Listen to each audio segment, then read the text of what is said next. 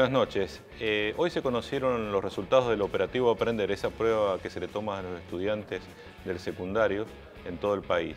Y los resultados los vas a conocer mañana en los Andes.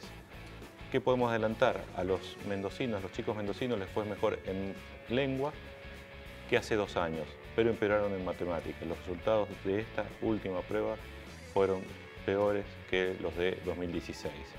También vamos a contarte cómo fue el recibimiento a la reina de la vendimia en San Carlos, su departamento.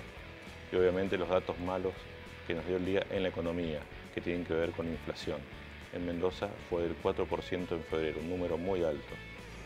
Y por supuesto también el anuncio del candidato del oficialismo, Rodolfo Suárez, que presentó a Mario Bet, el intendente de Junín, como su postulante a la vicegobernación. Todo esto y bastante más en los Andes de Mañana.